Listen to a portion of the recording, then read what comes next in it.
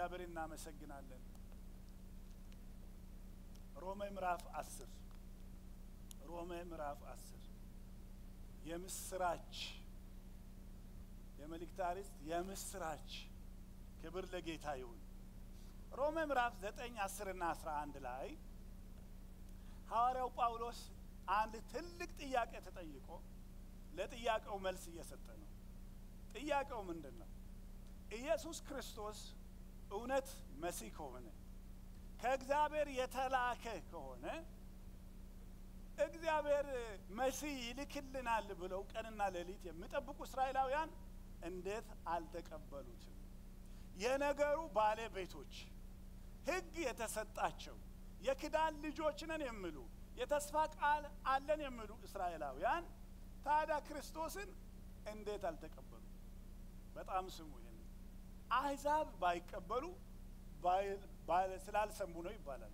ባይረዱት ነው ይባላል እነዚህ እኮ የአብርሃም ልጆች ነን የሚሉት እነዚህ ሰዎች ምንድነው የሚጠብቁት ተብሎ ለሚጠየቀው ጥያቄ መሲህን ጠብቃለን የሚሉ የተስፋ ቃል አለን የሚሉ ሕግ አለን የሚሉ ትንቢት አለን የሚሉት እነዚህ ሰዎች ካልተቀበሉ ይሄ ነገር ችግር አለው ነው የሚሉት ሰዎች ምንድነው ችግሩ ቢባል እንግዳውስ እግዚአብሔር ዋሽቷል ማለት ነው የእግዚአብሔር ቃል ተሻረ ማለት ነው እግዚአብሔር የገባውን የተስፋ ቃል ረሳ ማለት ነው የሚል ጥያቄ በብዙ ሰዎች ልብ ውስጥ አለ ሐዋርያው ጳውሎስ አሁን ያን ጥያቄ ነው የሚመልሰው አረ እግዚአብሔር አልዋሸም እግዚአብሔር በከንቱ አልተናገረም እግዚአብሔር ለተናገረው ነገር ታማኝ ነው እያለ ይናገራል ክብር ለጌታ ይሁን እንዴት አድርጎ ነው የሚያስረዳው አንድ ነገር ካሁን በፊት ያልኩት ልድገም ጳውሎስ ይሄንን የሚያስረዳው ከእግዚአብሔር ቃል ተነስቶ እንጂ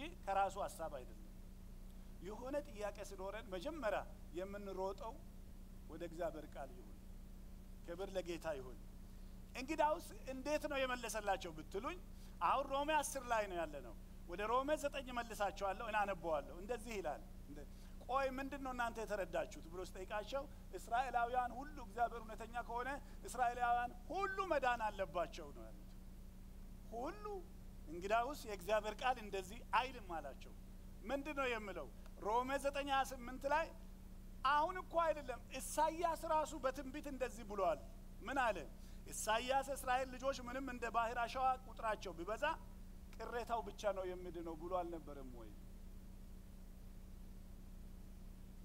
ማን አለ ሁሉ ይድናል ማን አለ እንኳን እኛ እዚህ ያለነው አዲስ ኪዳን ውስጥ በብሉይ ኪዳን ኢሳይያስ ሲናገር ቁጥራቸው እንደ ባህር አሸዋ ነው ግን የሚድነው ቅሬታው ነው ብሎ ተናግሯል ጌታ ነገሩ ቆርጦ በመድር ላይ ያደርገዋል ብሎ ስለ እስራኤል እኮ ይሄንን ተናግሯል ሌላ ምን ትንቢት አለ ቁጥር 29 ላይ እዛው ጌታ ጸባኦት ዘሪም ባያስቀርልን ኖሮ እንደ ሰዶም በሆንን እንደ ገሞራም ደግሞ በመሰልን እግዚአብሔር እኮ ዘር አስቀርቶ ነው እንጂ ሁሉ የሚጠፋ ነበር ዘር አስቀራለሁ አለ እንጂ እግዚአብሔር መቼ እስራኤላውያን በሙሉ የአብርሃም ልጆች በሙሉ ይድናሉ እግዚአብሔር ብሎ መቼ ተናገረ አያችሁ አሁን ለካ በአዲስ ኪዳን ብቻ አይደለም በብሉይ ኪዳንም በነበረው በመጽሐፍት ሁሉ እግዚአብሔር ሲናገር የነበረው ጥቂቶች ይድናሉ ቅሬታዎች ይድናሉ ዘር ይቀራል አለ እንጂ ሁሉ ይድናል አይደለም ያለው ስለዚህ እግዚአብሔር ለተናገረው ቃል ታማኝ ነው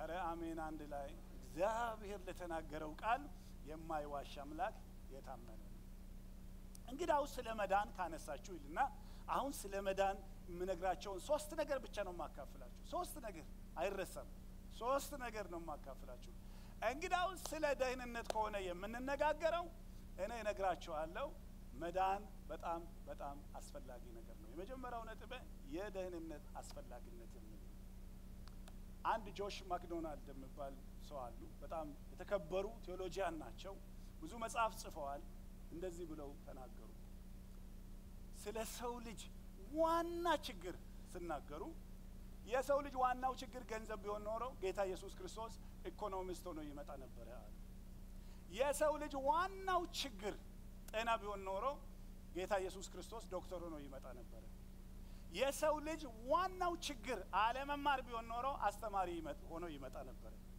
የሰው ልጅ ደግሞ ዋናው ችግር ሰላም ማጣት ቢሆን ኖሮ የዩናይትድ ኔሽን መስራች ሆኖ ይመጣ ነበር። እነዚህ ነገሮች በሙሉ አስፈላጊ ናቸው።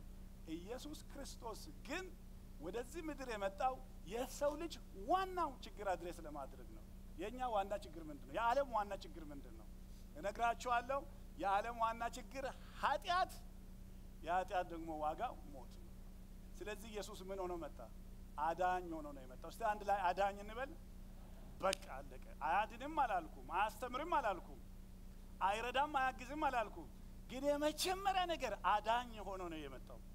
ነው እንደ ፓስተር ይኸውላችሁ ሉቃስ 19:10 ላይ ጌታ ከዘኬዎስ ጋር ባደረገው ነገር ሲናገር ከኃጢአተኞች ጋር ከቀራጮች ጋር እኮ ይውላል ይሄ ሰው ሲሉት የሰው ልጅ እኮ የመጣው የጠፋውን ሊፈልግና ለማዳን ነው አለ። እግዚአብሔር የተባረከ ይሁን። አሁን እኛ እዚህ የተሰበሰብን ሁላችንም በአንድ ወቅት የጠፋን በእግዚአብሔር ፍለጋ የተገኘን ሰዎች ነን። እኔ ስለ እናንተ አላውቅም፣ እንደዛ ነኝ። ጌታን ሳገኝ ፈልጌው ሳይሆን ፈልጎኝ ጠፍቼ ከኛ ሁላችንም እንደ በጎች ተቅበዝብዘን ነበር። ሁላችንም ወደ ገዛ መንገዳችን አዘነበልን ይላል። የራሴን መንገድ ሲሄድ ግራ ገብቶኝ ጌታ ፈልጎ አገኘ። ሃሌሉያ። ስለዚህ አዳኝ ሆኜ ነው የመጣሁት ነው የምለው። የሰው ልጅ የጠፋውን ሊፈልግና ለማዳን መጥቷል። እንግዳውስ በጣም ስሙ። ስለ ደህንነት ካወራን እንቅጩን ነው የምነግራችሁ። የሚድኑ ሰዎች አሉ፣ የማይድኑ ሰዎች አሉ። ጌታ ምን አለ? ከጌታ ቃል ላንብበው። ማቴዎስ 7:13 ላይ በጠበበው ደጅ ግቡ፣ ወደ ጥፋት የሚወስደው ደጅ ሰፊ ነው፣ መንገዱም ትልቅ ነው፣ ወደ እርሷ የሚገቡ ብዙዎች ናቸው ይላል። ሁለት መንገድ አለ፣ አንዱ ሰፊ አንዱ ጠባብ። ጠባቡ ወደ ሕይወት ነው የሚወስደው፣ ሰፊው ወደ ጥፋት ነው የሚወስደው። ብዙዎች በሰፊው ይሄዳሉ። እኔና እናንተ ግን በሰፊው ሳይሆን በጠባቡ ወደ ጥፋት በሚወስደው ሳይሆን ወደ ሕይወት በሚወስደው መንገድ እንድንገባ የረዳን ጌታ ስሙ የተባረከ ይሁን። ለምን ስለ እስራኤል ብቻ? አሕዛብም ቢሆኑ የጥፋት መንገድ ሰፊ ነው። የጥፋት መንገድ ሰፊ ነው። ስለዚህ ጳውሎስ አየና ስለ እስራኤል አየና መዳን በጣም አስፈላጊ እንደሆነ ሲናገር ሮሜ 10:1 ላይ አሁን እናንብበው። ከዛ በኋላ ያለውን ተከታተሉኝ። ወንድሞቼ ሆይ የልበ በጎ ፈቃድና ስለ እስራኤል ወደ እግዚአብሔር ልመናዬ ምን እንዲሆኑ ነው? ጮክ ብላችሁ እንዲድኑ። ክብር ለጌታ ይሁን።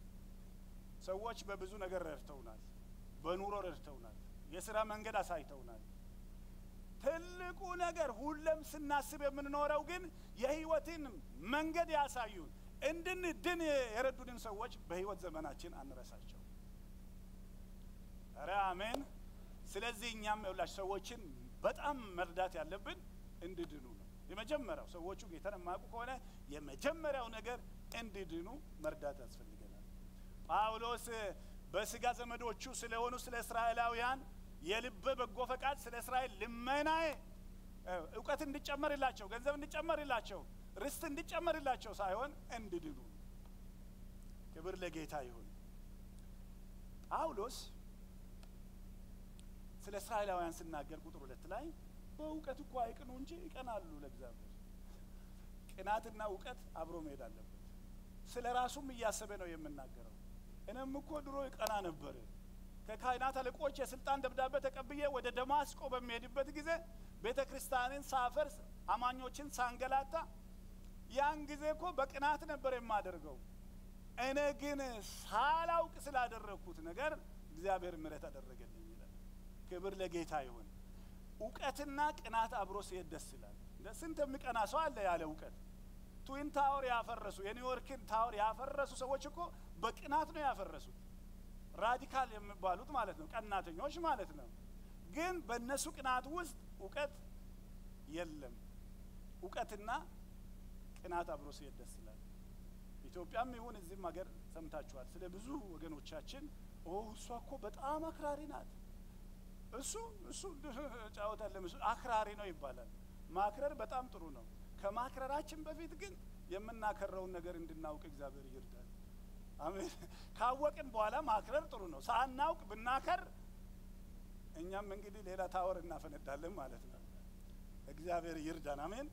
ጳውሎስ ስለ ራሱም እያሰበ ነው እኮ ድሮ ቀና ነበር ግን ያለ ዕውቀት ነበር የሚቀናው ክርስቶስ ከተገናኘኝ በኋላ ቅናቱ ቀጠለ ግን በዕውቀት ሆነ እግዚአብሔር ይመስገን ሃሌሉያ ስለዚህ የመጀመሪያው ነገር ሐዋርያው ጳውሎስ የሚናገረው በጣም ስለ እስራኤል የሚፈልገው እንዲድኑ ነው ያለው የካህናት አለቆች በቅናት አሳልፈው እንደሰጡት ኢየሱስ ያውቅ ነበር ይላል በቃ ይሰቀል ሲሉ ለምንድን ነው እንዲሰቀል ያሉት ብሎ ሲያስብ በቃ ስለቀኑ ነው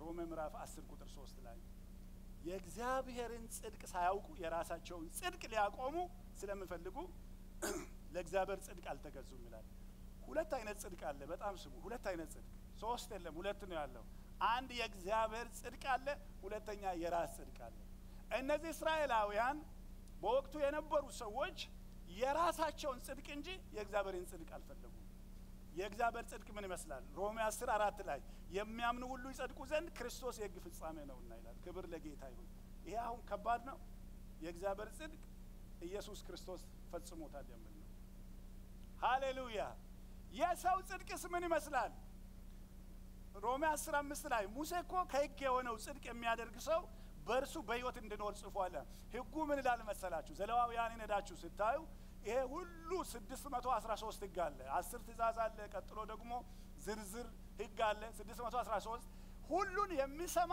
አይድንም ሁሉንም አድርጎ አንዱን ያጎደለ አይድንም ሁሉን የሚያደርግ ይድናል ነው የሚለው ስለዚህ ማንም ሰው ያንን ሊያደርግ ስላልቻለ ነገር ግን ለማድረግ በመከሩ ቁጥር የእግዚአብሔር ጽድቅ ሳይሆን የራስ ጽድቅ ይሆናል ማለት ነው ኢየሱስ ክርስቶስ እኛ ስላልቻለን የእግዚአብሔር ሕግ ፍጻሜ ሆኖ ወደኛ መጣ ክብር ለጌታ ይሁን ሃሌሉያ አሁን አዋጁ ምን መሰላችሁ የምስራቹ ምን መሰላችሁ እኛ አልቻልንም ክርስቶስ ግን ፈጽሞልናል የእግዚአብሔር ጽድቅ ፍጻሜ ሆኖ ወደኛ መጥቷል ኢየሱስ ጌታ ነው ስለዚህ የእግዚአብሔር ጽድቅ ይግባን በጣም የእግዚአብሔር ጽድቅ የሚያምኑ ሁሉ ይጸድቁ ዘንድ ክርስቶስ የሕግ ፍጻሜ ሆኗል እሱ ሰርቶልኛል ስራዬ እሱ አድርጎታል የሚል ልብ እግዚአብሔር ይስጠን ይሄ ለኛ ቀላል አይደለም እንደው ሰርቻ ያሳያለሁ ለምን ሰው ቀላል አይደለም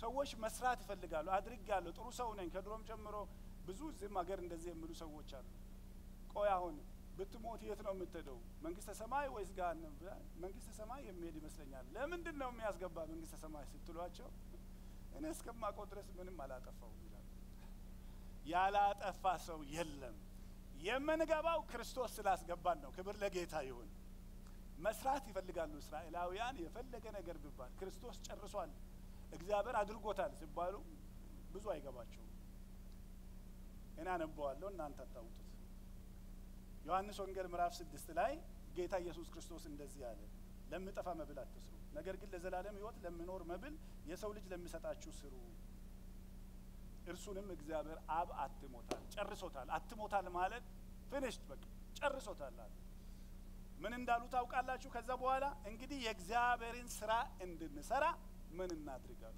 ካላደረጉ የማያምኑ ሰዎች ናቸው ወገኖች አዋጅ ነግራቸዋለሁ ማድረግ ተስኖናል እግዚአብሔር አድርጎልናል ክብር ለጌታ ይሁን የእግዚአብሔር ጽድቅ ማለት ይሄ ነው ምን እናድርግ ሲሉት ምን አለ የእግዚአብሔር ስራ በላከው በልጁ ማመናችሁ ነው አለ እግዚአብሔር አድርጎታል ክብር ለጌታ ይሁን ስለዚህ መዳን የሚባል ነገር ቀላል ነገር አይደለም በጣም አስፈላጊ ነው የመኖርና የመሞት የዘላለም ሕይወትና የዘላለም ጥፋት የሚለይ ነገር ነው ደህንነት ማለት ያዳነን ጌታ ስሙ የተባረከ ይሁን ሁለተኛው ሐሳብ ቶሎ ብዬ ልናገርና የድነት ደግሞ ቅርበት ወገኖቼ እኔ በልጅነት አውቃለሁ አንድ የሆነ ጫካ ረጅም አሁን ቢሆን ያው የእግር ጉዞ ይችላል የሚለው ነው ጠበል ፈልቋል ተብሎ በጣም ሩቅ ቦታ ለሊት ተነስተን ጫካውን ሰብረን በልጅ አይምሮ እስካሁን ድረስ ትዝ ይለኛል የሆነ ተራራ ወጥተን ሸለቆ ውስጥ ወርደን ሳይሆን ሁለተኛው ነጥብ የዚህ የደህንነት ቅርበቱን ነው የሚያሳ አስፈላጊነቱ ብቻ ሳይሆን ቅርበቱ እንዴት እግዚአብሔር ወደኛ መጣ እንዴት ቅርባችን ሆነ እንዴት ዘመዳችን ሆነ ብየሳስብ ይገርመኛል የሆነ በገንዘብ የሚገዛ ቢሆን ኖሮ አንገባበትም ነበር የሆነ ቦታ ሄደን የምናገኝ ቢሆን አቅም አይኖረንም በዘመድ የምታደል ቢሆን ብዙ የሚቀድሙ ሰዎች አሉ። ይሄ ታላቅ አምላክ ግን ወደኛ ቀረበ። ክብር ለጌታ ይሁን። ሮሜ 10:6 ላይ ምን ይላል መሰላችሁ? ከእምነት የሆነ ጽድቅ ግን እንዲህ ይላል፣ በልብ ማን ወደ ሰማይ ይወጣል አትበል። ይሄ ማለት ክርስቶስን ማውረድ ማለት ነው።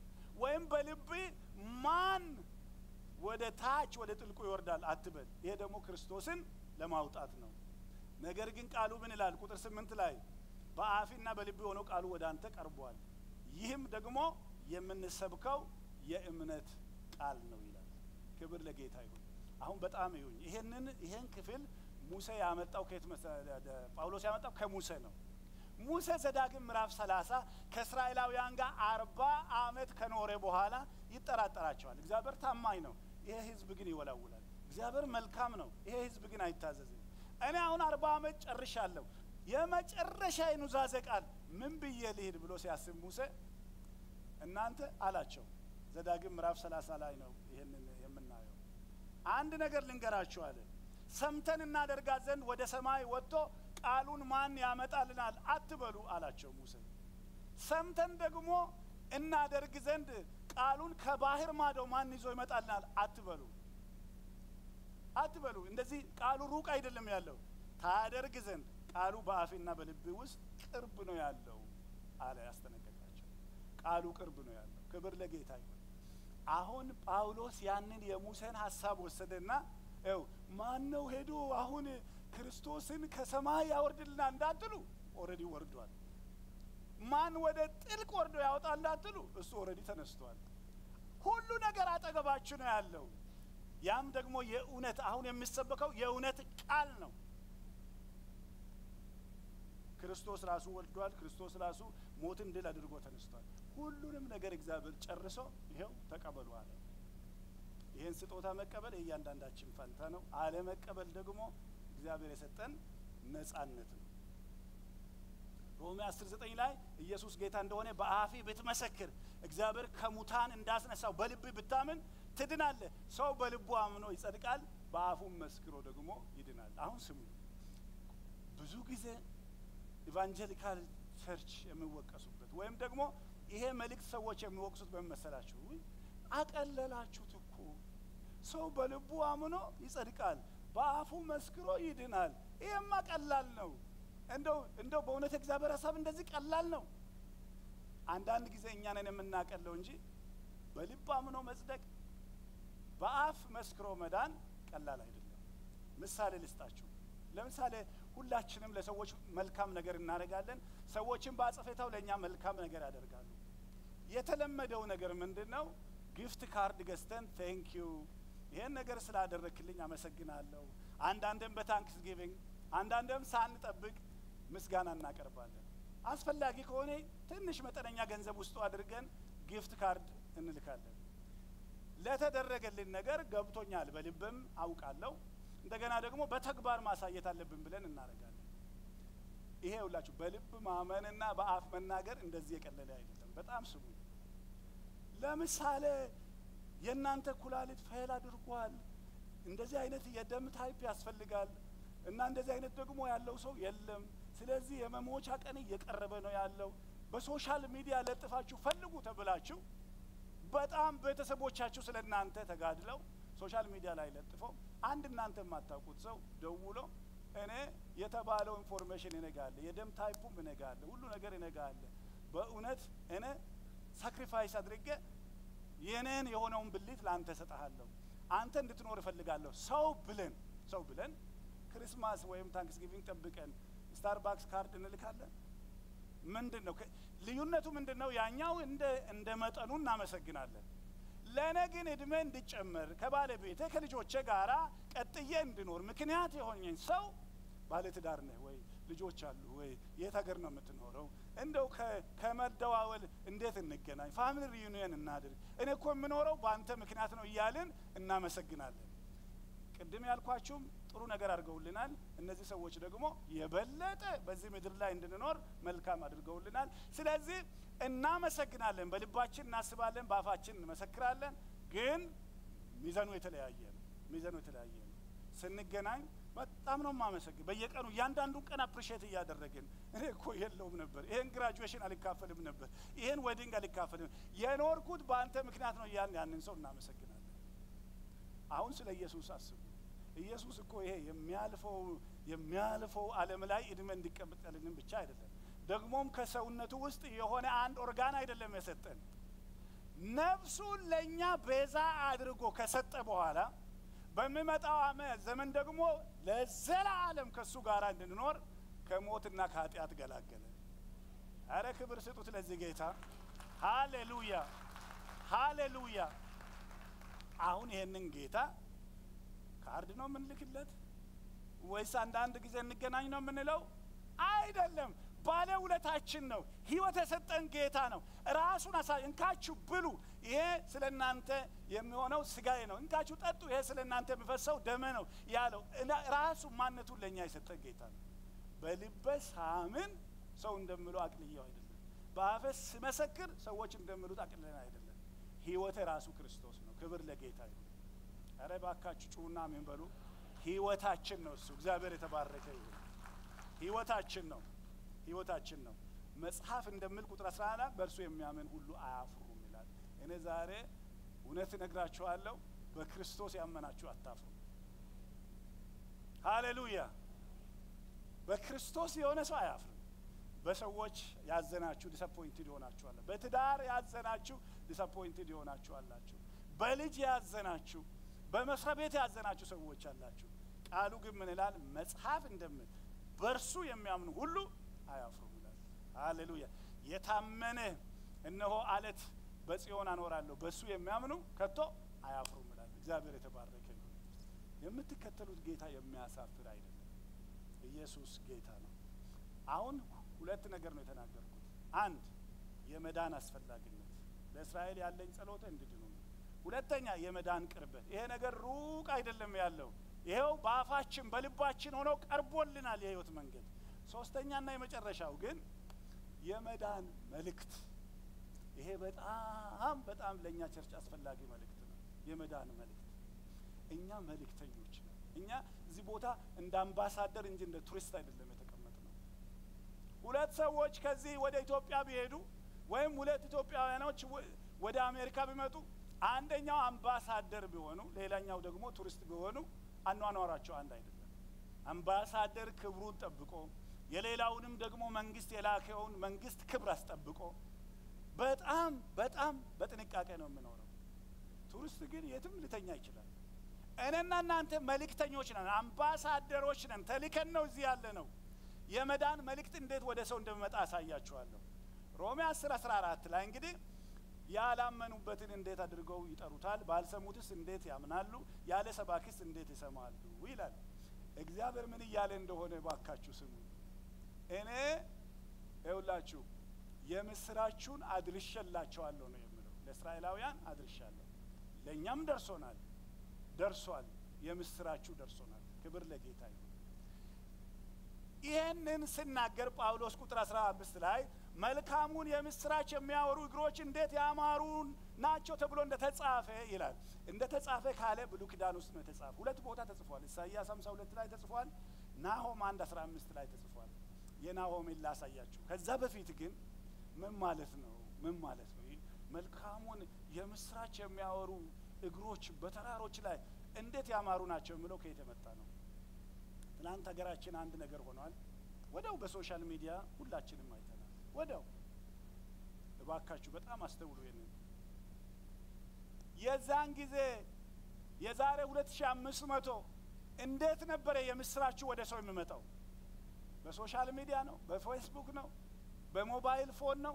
አይደለም የሚገርማችሁ የዛን ጊዜ የምስራቹ መልእክት ለአንድ ሰው ይሰጥና ያ ሰው ያንን የምስራች ይዞ የምስራች ያለ ተራራውን ሸለቆውን እየወረደ ሰው ወዳለበት ያዘኑ ሰዎች ተስፋ የቆረጡ ሰዎች ወዳሉበት እየሮጠ ይመጣና ከዛ በኋላ የምስራች ወሬ ይናገራል አንዳንድ ጊዜ ደግሞ እንደዛው ሮጠው ይመጡና የምስራች ሳይሆን በጣም ልብ የሚሰብር ሰው ወሬ ይዞ ይመጣሉ ለምሳሌ ኤሊ ይጠብቃል የምስራች ይጠብቃል ልጆቹና ታቦቱ ለጦርነት ወደ ፍልስጤም አገር ሄደዋል እና ኤሊ ወንበሩ ላይ ቁጭ ብሎ ሰው ይጠብቃል ተራራውን ያያል እና በተራሮች ላይ የዘለለ ወደሱ የመጣ ሰው ሲያይ አንድ ሰው መጣና ሰላም ነው ወይ የምስራች ዘመጣ ወይ ስላየ የምስራች የለም ታቦቱም ተማርኳል ልጆቹም ሞተዋል ሲባል ደነገጠና ኤሊ ወደቀ ሞተ ይላል ዳዊት ደግሞ ባይገርማችሁ ሳኦል ጦርነት ላይ በነበረበት ጊዜ ቁጭ ያለ እየጠበቀ ያለ በተራራ ላይ የዘለለ አንድ ሰው መጣ ሰላም ነው ወይ ሲል አይ ምንም ሰላም የለም እስራኤል ተሸንፏል ሳኦልም ሞቷል እንዴት አወቅ አይ በጣም ጦርነቱ የተፋፋመ ሲመጣ እሱ ብቻውን ነበር ዞር ብሎ ሲያይ ነበርኩኝ ሰው ጠላት ከመገለኝ አንተው ጨርሰኝ አለኝ እኔም በጀሰፍ ነበርና ገደልኩት አለ ለመሆኑ አንተ ሳኦልን የገደልክ የማን ልጅ ነህ ሲል እኔ የአማሌቃዊ ልጅ ነኝ አለ እግዚአብሔር በቀባው ላይ እጅን ለመዘርጋት እንዴት አልደነገጥክም አለው ዳዊት ያንን ሰው ገደለው አሁን ተመልከቱ ሰዎች ጠብቀው ዜና ሐዘን ስብራት ይመጣባቸው ነበር ናሆም ላይ ግን እንደዚህ የሚል ቃል አለ ይገርማችኋል የምስራች ያለ ይሁዳ ሆይ የምስራች ይሁዳ ምን ችግር ነበራቸው ከአሶር ጋራ ጦርነት ውስጥ ናቸውና የቸርች ፕሮግራም ሁሉ ቀርቷል ወደ ቤተ መቅደስ የሚሄድ ሰው አልነበረም ፋሲካ አያከብሩም ነበር ለምንድን ነው ሐዘንተኛው ናችሁ ተብሎ ሲጠየቁ አልሰማችሁም ወይ አሶር እኮ ይሁዳን በጣም ከቧል ልንጠፋ ነው ምናምን አሉ ከዛ በኋላ ናሆም 1:15 ላይ ይሁዳ ሆይ አጥፊው ፈጽሞ ጠፍቷል የምስራቹ ሰው መጣ እግዚአብሔር ጦርነቱን ድል አድርጓል አልሰማይም ወይ አሶራውያን እኮ ተበትነዋል አጥፊው ጠፍቷል ከእንግዲህ ወዲህ ባንተ ዘንድ አያልፍም ተነሳ በዓልህን አድርግ ስለትን ፈጽማል እግዚአብሔር የተባረከ ይሁን አረ ባካችሁ አሜን በሉ አሁን ይሄ የምስራች ለእስራኤል ለይሁዳ ሲደርስ ምንድነው የሚለው እግዚአብሔር ድል አድርጓል አጥፊው ከሰፈራቸው ጠፍቷል በዚህ ጾም ጸሎት እግዚአብሔር የሚያደርገው አንዱ ይሄ ነው አጥፊውን ከሰፈራችን ያጠፋዋል እግዚአብሔር የተባረከ ይሁን ጮክ በሉና ለጌታ ክብር አሜን በሉ አጥፊው ጠፍቷል ተነሳና አመት በዓልህን አድርግ ፋሲካህን አድርግ ስለትን ደግሞ ሄጄ አረጋለሁ ያልከው ነገር ተነሳና አድርግ እጅን አትሰብስብ እግዚአብሔር ተዋግቶልሃል አሉት እግዚአብሔር ይመስገን አሁን ስሙኝ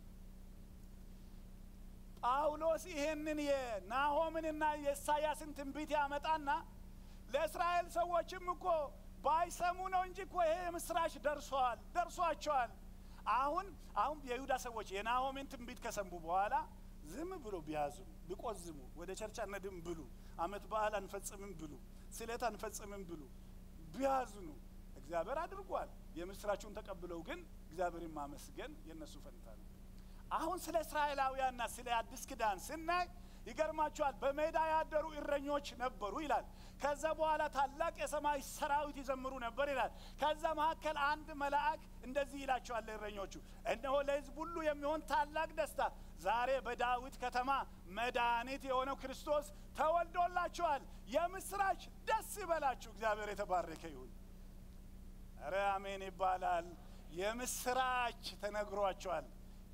ተነግሯቸዋል በሜዳ ያደሩ እረኞች እስቲ ይሄንን ነገር ቀረብ ብለን እንያሉ ሄዱ እግዚአብሔር ያደረገውን ነገር ሁሉ ተመለከቱ እምነት ከመስማት ነው መስማትም ደግሞ በእግዚአብሔር ቃል ነው አሁን ሮሜ ላይ ግን ተመልከቱ የምስራቹ ባይደርሳቸው ነው ለእስራኤላውያን ነው ደርሷቸዋል ሰባኪ ተልኮላቸዋል ነቢያት ተልኮላቸዋል የሚገርማችሁ ነገር መጥምቁ ዮሐንስ ተልኮላቸዋል በኋላ ጌታ ኢየሱስ ክርስቶስ መጥቶላቸዋል ብዙ አገልጋዮችና መልእክቶች ደርሷቸዋል ግን ሰምተው ተቀብለዋል ይልና በፍጹም ዳሩ ግን ባይሰሙ ነው ወይ በእውነት ድምጻቸው በምድር ሁሉ ላይ ቃላቸው እስከ ዓለም ዳርቻ ወጣ ያልሰማ ሰው የለም ሰምተው ባይቀበሉ ነው እንጂ መልእክቱ ደርሷቸዋል እስቲ መልእክቱ የደረሳችሁ የምስራቹ የደረሳችሁ እጃችሁን አሳዩ ዋው እግዚአብሔር የተባረከ ይሁን እባካችሁ በዚህ ያልተደነቀ ሰው በምንም ነገር ሊደነቅ አይችልም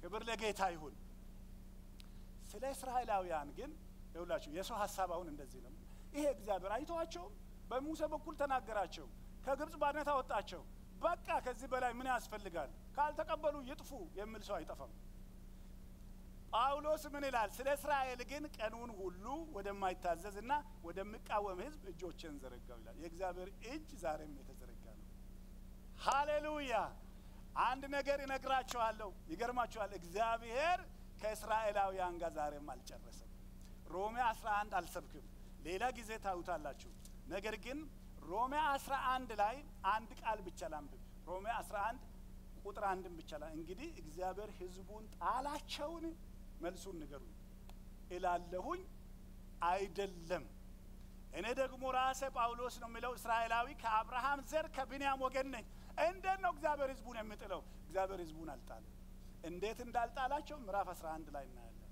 አሁን ግን ትኩር ብላችሁ የእግዚአብሔር እጅ ለእስራኤል ለአይሁድና ለአሕዛብም እንደተዘረጋ ነው ስለ እስራኤል ግን ቀኑን ሁሉ መጽሐፍ ቅዱስ አባባል ነው ቀኑን ሁሉ የሚለው ሌሊት እጁ ይታጠፋል ማለት አይደለም ሁሉ ጊዜ ወደዚህ ወደ ህይወት መንገድ ወደዚህ እግዚአብሔር ወዳዘጋጀው መዳን ወደዚህ የፍጻሜ ወደ ሆነ ወደ እግዚአብሔር ረፍት እንዲገቡ ቀኑን በሙሉ እጆችን እዘረጋለሁ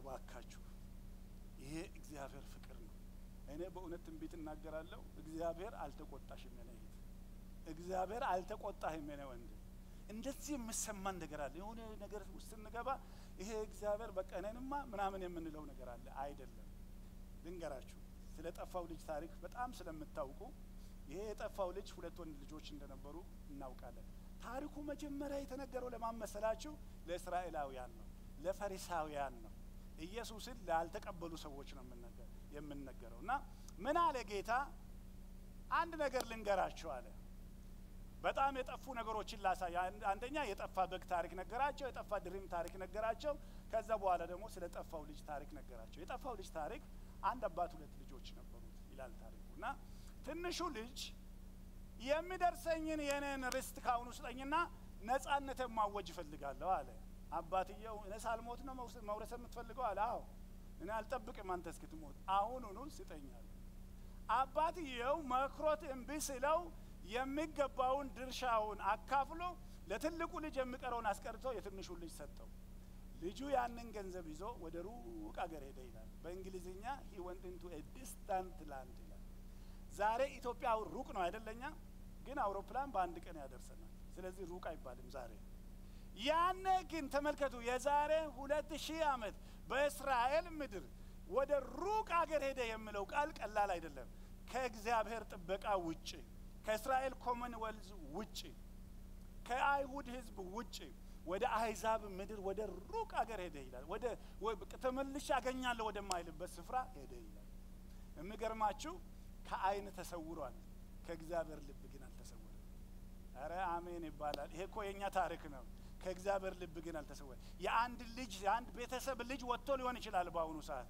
ከእናት ከአባት አይን ተሰውሮ ሊሆን ይችላል ከእግዚአብሔር ልብ ግን አልተሰወረም ክብር ለጌታ ይሁን ሄደ ይሄ ሰው በቃ ሄደ እንደ ቆየ የምታውቁት ገንዘቡን በሙሉ አባክኖ ጨረሰላል ትልቅ ሀብት ነው በዛን ጊዜ ያንን ገንዘብ ቀስ እያለ እየመነዘረ ናይት ክለብ እየጨፈረ የሚሰጠውን እየሰጠ ፍቅር አተረፈ ከሰው ሁሉ ነገር አለቀ ካለቀ በኋላ ግን ይሄ ሰው ወየው ጉድ የሚያልቅ አልመሰለኝም ነበር አለቀ ማለት ነው ምን ላድርግ አሁን ምን ስራ ሊፈልግ ምናምን አለ ከዛ የቀን ስራ አገኘ ከዛ በኋላ አልቻለም ከዛ በኋላ እነዛ ሰዎችም ዝም ብሎ በነፃ ላይ ያሰሩ ሲፈልጉ በቃ ምበላው ምጠጣው ነገር ሲያጣ ኢሪያ የሚጠብቁ ሰዎች ጋር መስራት ጀመረ እባካችሁ ስሙኝ ኢሪያ የተባለው ምሳሌነቱ ፈጽሞ እስራኤላውያንና ኢሪያ ግንኙነት የላቸው ይሄ ሰው ግን ተመልከቱ ምን አይነት ሪቆንዴ ለማሳየት ኢሪያ እየጠበቀ ከዛ በኋላ እነሱ ተስገብግበው ሲበሉ አንድ ቀን እኔም እበላ ይሆናል ለጊዜው ግን ምን ላድርግ እያለ እነሱ የሚበሉትን እየተመኘ አብሯቸው ይኖር ነበር ይሄ ሁሉ ሲሆን ስለ እግዚአብሔር አባት ነው የምነግራችሁ ሶስት ነገር ሰው ሁሉ ተስፋ ቆርጧል በዛ ልጅ አሁን ዘመድ ጎረቤት ምናምን ይመጡና አባትየው አዝኖ ሲያዩት ምንድነው የሚያሳዝ አይ እንደው ልበ ከዛ ልጅ ጋር ነው ምናምን እርሱ አያርፉም እንዴ ይሄ እኮ እኛንም መናቅ ነው የሚባለው ይሄ ሰው ያላደረገው ምን አለ እርሱን አዋርዷል ከእንግዲህ በኋላ ይሄ ነገር ይቅር ምናምን አባትየው ግን ሁሉ ጊዜ ስለ ልጅ ያስባል ቁጭ አይደለም ያለው ሩቅ ሆኖ የሚገርማችሁ ከርቀት ያያል እንደው ይመጣ ይሆን ዛሬ በእግዚአብሔር የሚፈልግ ሰው አለ ክብር ለጌታ ይሁን ቁጭ ያየዋል ልጁ ደግሞ ከሩቅ ስመጣ አባትየውን አላየም። ቀድሞ አባትየውን አየው። ምክንያቱም ልጁ አሁን እንዲለዋለው ምናምን እያለ የምጽፈው ነገር አለ። ከዛ አንድ ማይል ይሄድና የጻፈውን መልሶ ሲያየው ይሄማ በጣም ያስቆጣዋል። ልቀይርልና ይሄን ወረቀት ይቀድና አማርኛውን አስተካክሎ በሌላ ይለውጣል። ማስቆጣውን ነገር እየፈለገ ልጅ ነኝ አልለውም። ካሁን በኋላማ ልጅ እውነተኛ ልጅማ ንብረት ይጠብቃል ይለኛል። ስለዚህ አጥፍቻለሁ። ካሁን በኋላ ሰራተኛ አድርገኝ ብዬ ጽፋለሁ ያለ ጎንበስ እያለ ሲሄድ አባትየው ከሩቅ አየው ይላል። አይገርማችሁ? እሱ ነው እሱ ነው እሱ ነው እሱ ነው። ክብር ለጌታ ይሁን። ኤው ቀኑን ሁሉ ስለነሱ እጆቼን እዘረጋለሁ ማለት ይሄ ነው። ኢየሱስ ጌታ ነው። ቀኑን በሙሉ ስለ እስራኤል ግን ስለ ልጆቼ ግን ቀኑን በሙሉ እጆቼን ዘርግቼ እጠብቃለሁ። እግዚአብሔር የተባረከ ነው። አያው ልጁ የመጀመሪያው ቆሞ መጠበቁ ብቻ አይደለም። አባትየው ከሩቅ አይቶት ሮጠ ይላል። በጣም ይሄንን ልብ አድርጉ። ኢየሱስ ክርስቶስ በወንጌል ላይ ሮጠ የሚል ቦታ አይታችኋል? ምንም የሚያስሮጠው ነገር የለም። ምንም ተናግሮ ማድረግ የሚያውቅ አምላክ። ሃሌሉያ። ሂድ ብላቴናው ድኗል ማለት የሚችል ጌታ አይሮጥም። በእኔና በእናንተ ጉዳይ እኛ አንዳንድ ጊዜ እግዚአብሔር እንዲሮጥ እንፈልጋለን። እግዚአብሔር አይቸኩልም። እግዚአብሔር አይዘገይም። he is always on time። ኧረ እባካችሁ አሜን በሉ። አንድ ሰው እንደዚህ አለ፣ God's time is not only right but it is ripe። የእግዚአብሔር ሰዓት ራይት ብቻ አይደለም በስሏል፣ ራይፕ ሆኖ ነው የሚመጣው። ሃሌሉያ። ቀድሞ እኛ በፈለግነው ሰዓት ነገር ብመጣ ጥሬ ሆኖ ነው የሚመጣው። but God's time is not only right it is ripe። አረ ኢየሱስ ጌታ ነው። ስለዚህ ኢየሱስ ክርስቶስ ስሮጥ አናይም ሁሉ ጊዜ። አረ ቶሎ ድረስ እምትወደው አልዓዛር ድረስ ከመሞቱ በፊት አውቆ 2 ቀን ቆየ። ምን ያስቸኩለዋል? የህይወት ራስ የሆነ ጌታ።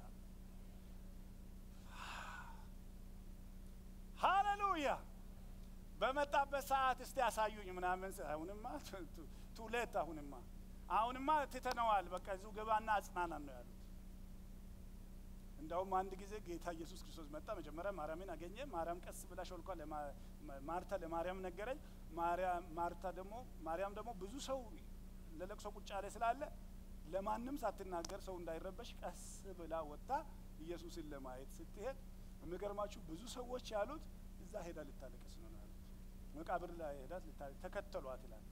እሱ ምስት መቃብሩን አሳዩኝ ስል እንደው እንዲቆርጥለት ጓደኛው ስለሆነ እንዲቆርጥለት መስሏቸው ነበር። ደረሰና ግን ምን አለ ጌታ?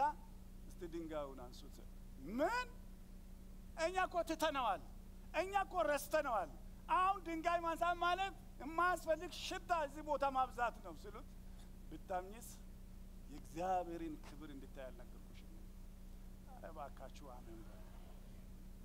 በዚህ በሰሞኑ ጸሎት እግዚአብሔር የሚያደርገው ነገር አለ። የተረሳ የተዘጋ መዝገብ እግዚአብሔር ይከፍታል፣ በህይወት ያኖረናል። ክብር ለጌታ ይሁን። ለመጀመሪያ ጊዜ መጽሐፍ ቅዱስ ላይ እግዚአብሔር ሮጠ። አባቱ ሮጠ ለመጀመሪያ ጊዜ። ኃጢአተኛ ስሮጥ እናውቃለን፣ ብዙ ሰዎች ስሮጡ እናውቃለን። እግዚአብሔር አባት ግን ለመጀመሪያ ጊዜ ልጁን ለመቀበል ሮጠ ይላል። እግዚአብሔር የተባረከ ይሁን። ኧረ አሜን። ሮጠና ይኸው ቆይ ከመገናኘታችን በፊት የጻፍኩት ነገር አለ ምናምን ስል ምን የጻፍኩት አለ ላንብብ ስል ነው አያስፈልግም። ሃሌሉያ አያስፈልግም። ሃሌሉያ። እኔ ኦልሬዲ አውቄያለሁ። ልጄ ሆይ አሁን ተሰብረሃል፣ ሌላ ምንም አያስፈልግም። አሁን የመሰሪያ ሰዓት ነው፣ ምንም አታንብብ። ይልቁንስ ፈጥናችሁ እንዲያድርጉ ልብስ ይልበስ። ተጎሳቅሎ ነው የመጣው። ቀለበት አደረገለት። ልጁ አልጠበቀም። ይሄ ሁሉ ይሆንልኛል ብሎ አልጠበቀም። ወይ አባት! ኧረ ክብር ለሱ ይሁን። ገብተው ፓርቲ አድርጎ ሲዘፍኑ ትልቁ ልጅ ሰማና ምንድነው ምናምን አለ። ታናሹ ወንድም እኮ ጠፍቶ ነበር የተገኘ፣ ሞቶ ነበር የተነሳ። አባቴ ደስ ስላለው የሰባ ፍርዳ ታርዶ ሰው ሁሉ ደስ ያለው ነው፣ ግባ ምናምን ስሉት አልገባም አለ። ኧረ ግባ ስሉ አልገባም አለ። ያው አባት ወጣና ውጭ አነጋገረው። ምን ሆንክ አለ። ምን ሆንክ ስለው ምን ሆንክ ትለኛለህ ወይ? እኔ ልጅ እንደዚህ የለፋው ከጧት እስከ ማታ ድረስ። እነዚህ አይሁዶች የእስራኤላውያን ምሳሌ ነው ታውቃላችሁ። እና እኛ እንደዚህ ያደረኩኝ ስሰራ ምን አድርጌ ፈጽመ አንተ እንደዚህ አድርገህ በነጻ አስገብተህ ይሄን ሁሉ ታደርጋለህ ወይ አለ። ታሪኩ እንዴት እንዳለቀ ልንገራችሁና በዚህ ልጨርስ። ሩቅ የነበረው ሰው መጥቶ ውስጥ ገባ። ውስጥ አለው የሚለው ሰውዬ ውጪ ቁጭ ብሎ ታሪኩ የተደመደመው በዚህ መንገድ ነው።